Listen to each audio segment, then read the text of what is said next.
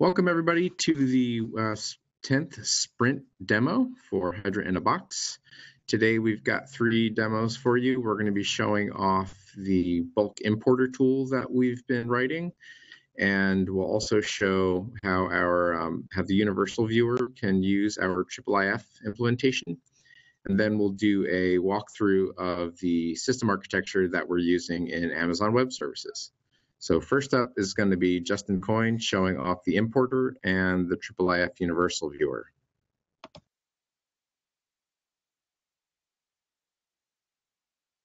Okay, so here's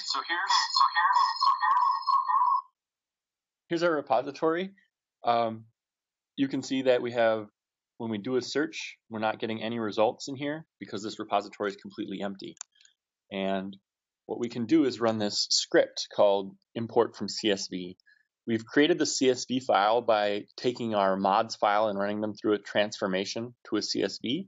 We think that CSV is a low barrier of entry format for people to get their objects into Hydra-in-a-Box, so we think it's an important thing to tackle. So I'm just going to start this script up. It takes a few moments to load up the full Rails environment, and then it will get to processing the CSVs.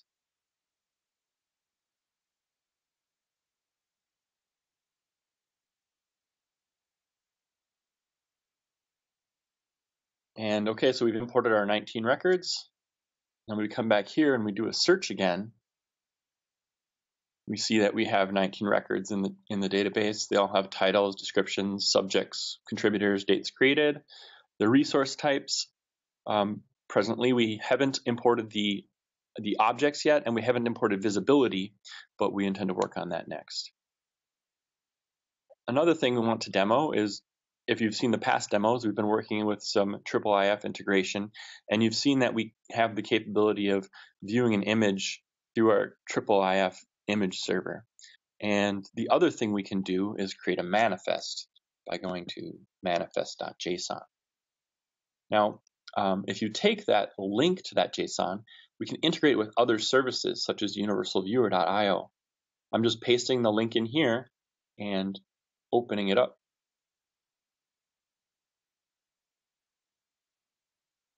Hitting our API and pulling down our image of the rhinoceros.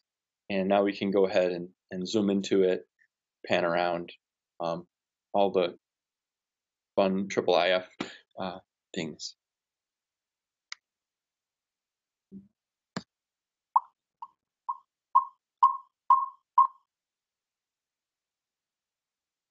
Okay, thank you, Justin. Great. Sorry about a little bit of the audio feedback there. So next up, Aaron Fahey is going to talk about the system architecture that we are using on Amazon Web Services. Take it away, Aaron. Okay, so the Hydra-in-a-Box architecture is just like any other Hydra architecture. It requires a pretty deep stack. So as we've translated that stack to AWS, a quick diagram of some of the AWS tools that we've employed in this stack. First of all, you notice that we have a section between, we have 2 subnets, a public and a private subnet. So all of the resources I'll be talking about, other than the load balancer that serves the application itself, is protected in a private non-routable subnet. So the Hydra-in-a-Box application itself consists of EC2 instances that have the application running and is scalable through Amazon's auto-scaling group feature.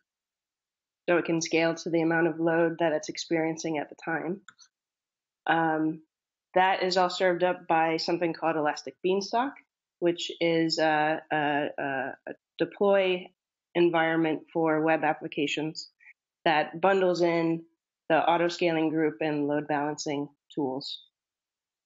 And when that piece spins up, we use Amazon's Route 53 DNS service to make a reliable DNS entry for the load balancer that is predictable for each stack that we spin up.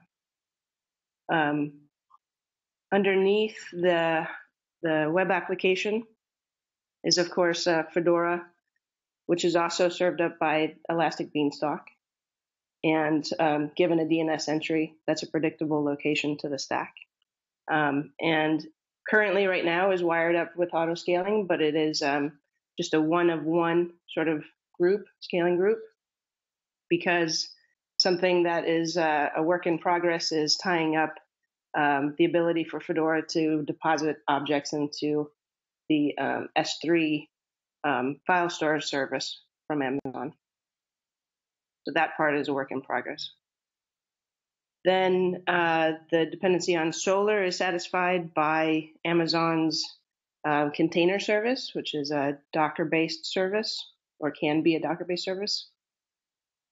And currently we use that container service for both our Solr instances as well as our Zookeeper instances in order to create the Solr cloud. And we use the load balancer for those services as well.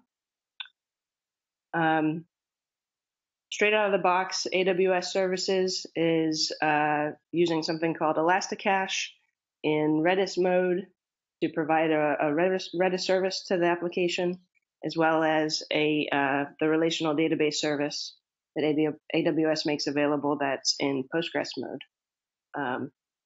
Postgres is configured to be highly available. So that's a benefit we get straight from AWS services. Then something we worked on this week is creating the background jobs worker profile within the Elastic Beanstalk service as well. And that is also auto-scaled, but I believe right now it's tied to just one as we work out some of the shared storage concerns as well. And that is that's functional because of another out-of-the-box AWS service called the Simple Queue service, which allows the Hydra-in-a-Box application to deposit jobs on a queue that then the worker instances know to pick up and create jobs through and accomplish jobs. So that's about it. Okay. Thank you, Aaron. And thank you all for watching these demos. So this is the 10th week in a planned 10-week work cycle.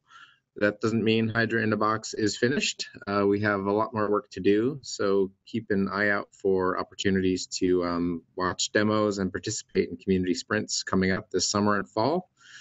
And thanks to all you folks in the Hydra community who have helped us get to where we are right now. And stay tuned. Thank you all.